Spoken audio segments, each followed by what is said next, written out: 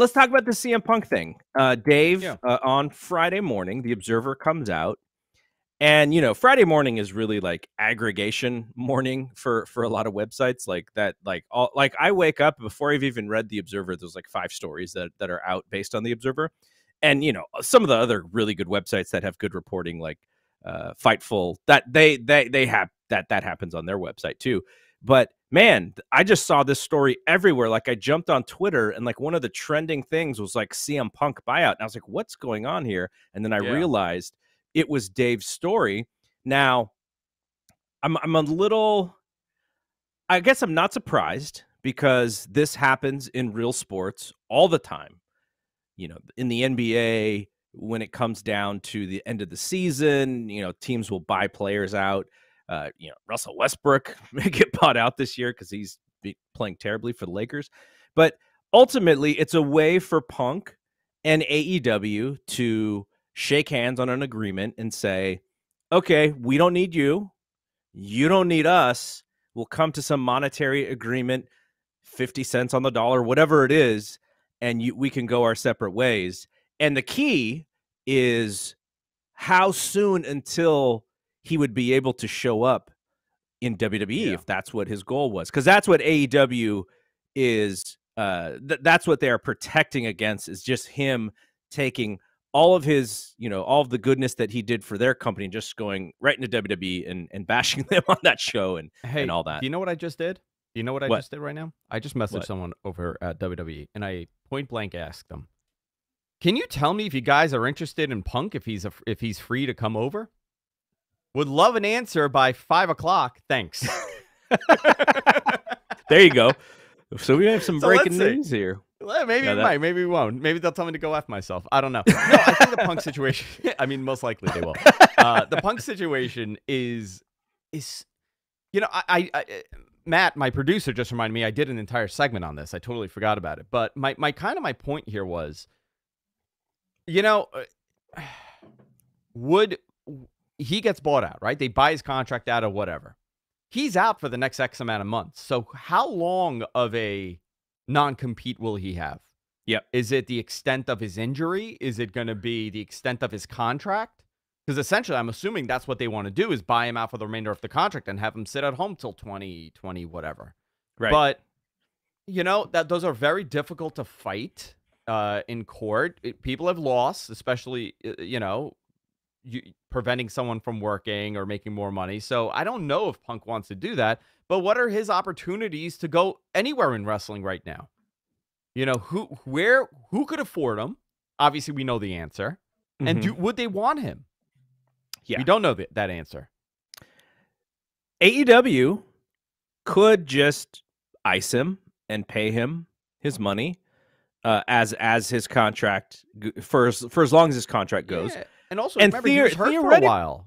Yeah, theoretically, he's got an injury that they could add time to if they wanted. I'm sure that is in the language of their contract. So for Punk, I think he will have to give up some of his leverage here in order for them to agree to do this, because the ball is like, all the leverage should kind of be in their hands because they have him under contract. And so he's going to have to give something up. And then the flip side is also going to WWE.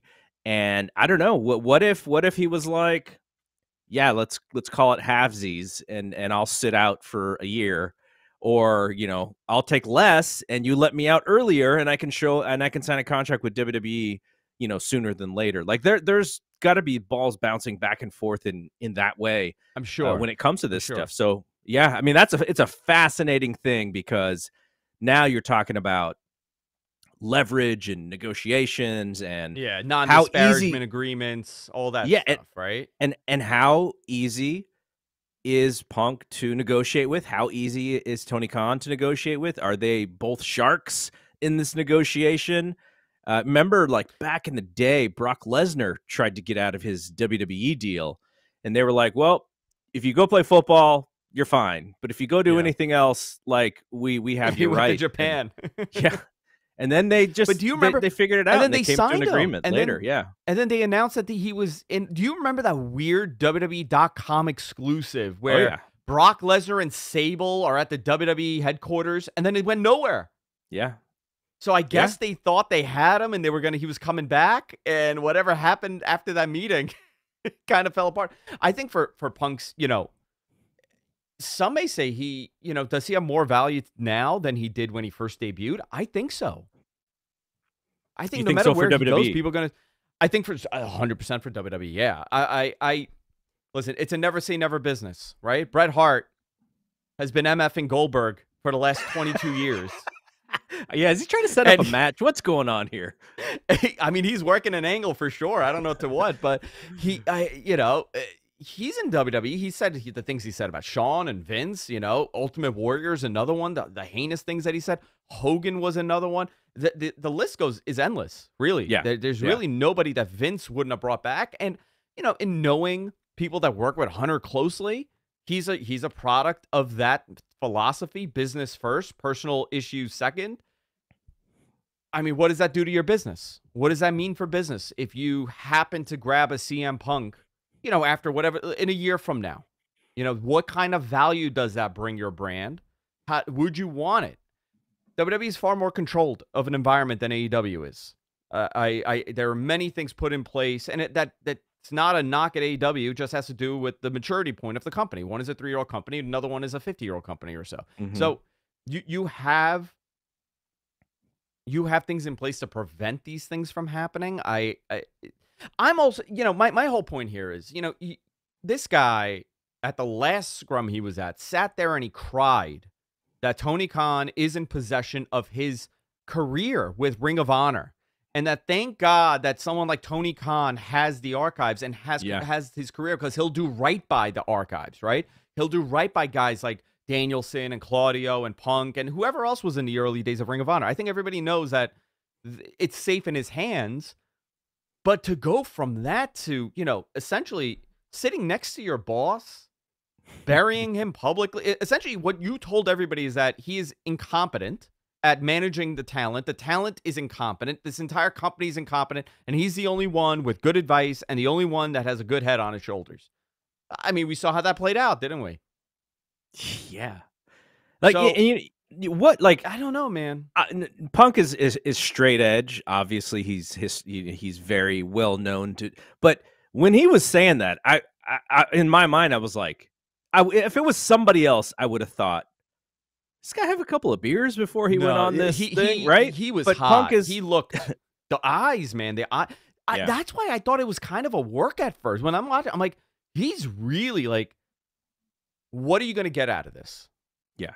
What are you getting at? I mean, the fact that we're still talking about it still says a lot, right? But I mean, well, it's because AEW won't talk about it. That's why we don't have any answers. AEW's not talking about it. I think at the end of the day, money's going to be a big driver of this. And if you're CM Punk and a WWE comes knocking and they throw, $5 million, $6 million, I don't know, I'm throwing a number. You're gonna have to think about it. You're in your 40s. This is the end. This is the end of your run. Do you want to leave the industry with this? WWE do a great job in making you forget anything bad happened over there. Yeah. Here's obviously you want to end your career on a positive. So we know how Punk left WWE because in the now deleted podcast, he kind of told us how it ended. And the idea was, wasn't it supposed to be him versus Triple H at WrestleMania or something like that? Yeah. Yeah. And so we know that his relationship with Triple H was probably not fantastic. Him going back there, can they? I would imagine that Triple H is going to do whatever it takes to win over fans at this point, and that may be bringing in CM Punk. I don't know how much of the nice guy Punk stuff was really true in AEW. I'm sure some of it was, and I'm sure some people probably thought it was. Yeah, yeah. I'm positive it was. People who know him best, probably was like, oh yeah, this is only going to last for so long or something. But the person I would love to ask is someone who probably knows him really well. If you could give him, and Bryan Danielson, he always generally tells the truth, so we wouldn't even have to give him truth serum. We just have to get him to talk. But I wonder what he thinks about this whole thing, because he knows, him and Samoa Joe probably know Punk the best out of any talent about, if they would have thought that this was going to be the end result or whatever. But anyway, I guess my question for you is, does Triple H just go, you know what, clean slate, we're bringing you back, you're a giant star, you're going to be in the mix, it's you and Roman, it's you and Cody? Or do you think Triple H is like, man, this guy caused me a lot of grief, this guy caused this company a lot of grief, do we really want to do business with this guy again? If I was a betting man, which I'm not sometimes, and I end up losing, I would say that he's thinking, what is the best positioning for our brand? What is the worst positioning for AEW? How can we turn this around? As far as the optics of there's that word, right? There's that word. I love it. The optics of, the legacy of CM Punk. There's so much money to be made. And that's what it really comes down to. The merch, the toys, the video game, the Peacock special of him showing up however he shows up, the 24 in the life of, and Fox wanted him. That is not a question. And USA, obviously, position that they would have loved to have him. There's nobody, as far as the networks go, they want him. They know that he is a draw. He did make money for this company. It was a great, for WWE, they kind of saw that this guy is drawing, and he can make money for the company. And there's not too many of those guys left in the business. And he's someone that will not go back to AEW. If this is all happening, right?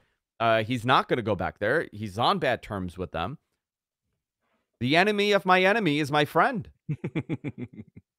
Do you think they would play hardball with Punk a little bit business-wise, just because, like you just said, if he's leaving AEW and he's getting bought out by AEW, there's no one to negotiate against. It's basically WWE or he's gone again.